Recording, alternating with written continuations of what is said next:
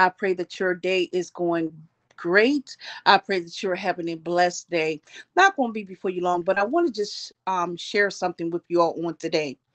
What it humbleness, humble, being humble, a person that is being humble. Do you not understand that it speaks volumes?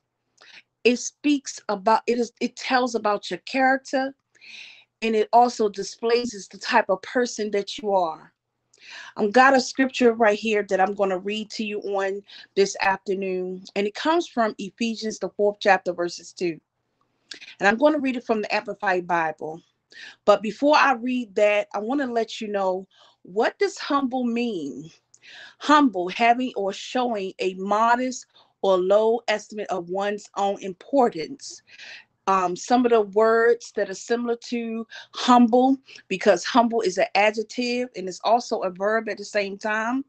It shows that you're meek, respectful. Also, humbleness tells that you are a person that is patient. You display gentleness. So those are some of the things that pertains to your character. When somebody comes up to you and say, oh, you're a humble person, or I can tell that you are a person that humbles yourself, because it plays a very important role when it comes to your character and your integrity. So what does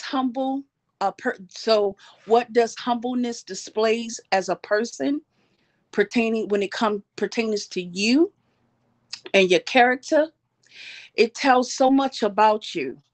It tells that you are a person that has patience, because the Bible talks about being patient.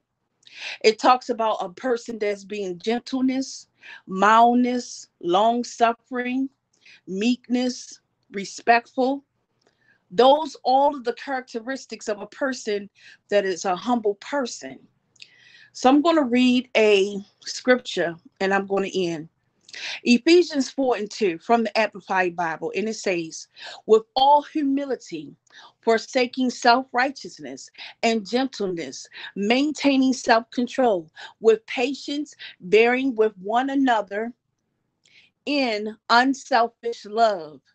So that's what it means to be a humble person.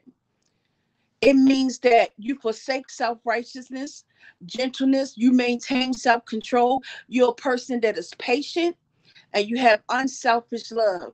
That means you're not selfish, you're unselfish. All of that plays an important role in you being humble and remaining humble.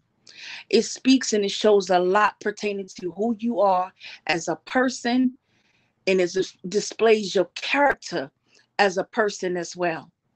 Well, thank you for tuning into the short broadcast. You all have an awesome day. Know that I'm praying for you and your household.